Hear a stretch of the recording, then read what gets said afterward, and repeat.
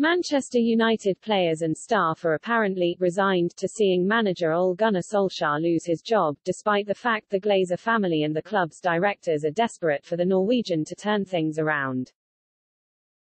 United were defeated 2-0 at home by Manchester City on Saturday.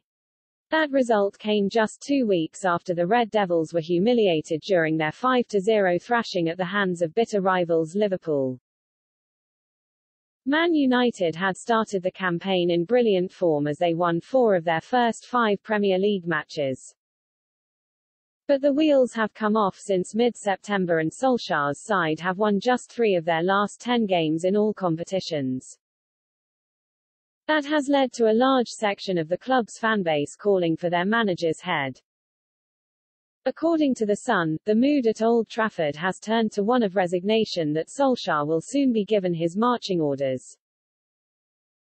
But the Glazer family, who own the club, are supposedly willing the former striker to turn things around, as are the directors. United's recent dismal displays have seen them drop to 6th in the Premier League table. They are now 9 points off leaders Chelsea and 5 points adrift of the top 4.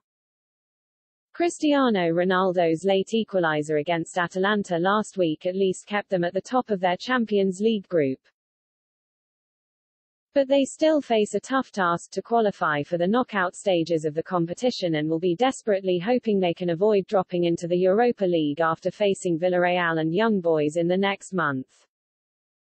Former United right-back Gary Neville admits Solskjaer is under huge pressure but has backed his former teammate to keep his job at Old Trafford. Ole is under massive pressure, but the first thing that has to happen is that he needs a team with courage, Solskjaer told Sky Sports on Saturday. Up to the end of last season, the feeling here, at Old Trafford, was that there was progression because they finished second in the league. I don't think there is any chance there will be a decision on the manager during this season unless it gets so bad, and it is getting to the point where it is so bad. This United squad should not be so far off the top. Nobody has expected this. Nobody would have expected United would sink so low at this point in the season. I think he has a few weeks to sort it out.